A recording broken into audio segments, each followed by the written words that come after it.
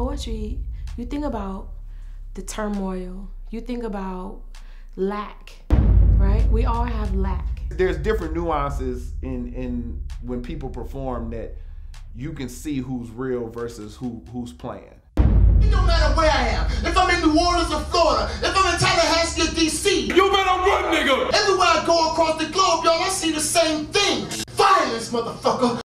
Be thankful for the shaker. Just declare, I've been put here to give the world flavor. That's food for thought.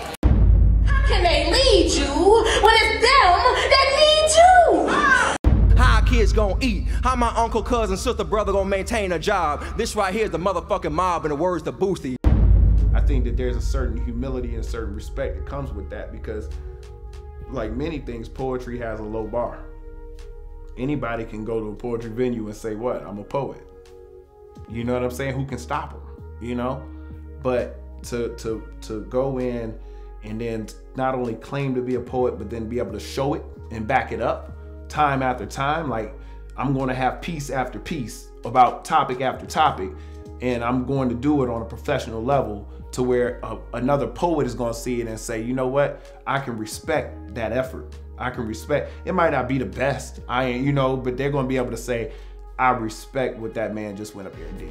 And that's what I pride myself on, is being a poet's poet. Stretch mark is fine, I was looking between the lines. What you seen in King magazine ain't really a dime. Just a Photoshop illusion that's been digitalized plenty. So what you thought was a dime was a spray painted penny, but you're a masterpiece. From the top, bottom, and middle, them other chicks ain't authentic because real women jiggle. So for poets or for a poetry show, it's like, we still gonna rock.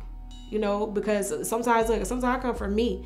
It can be 20 people in there, and I'm here for myself, and you just happen to be here, so get this work.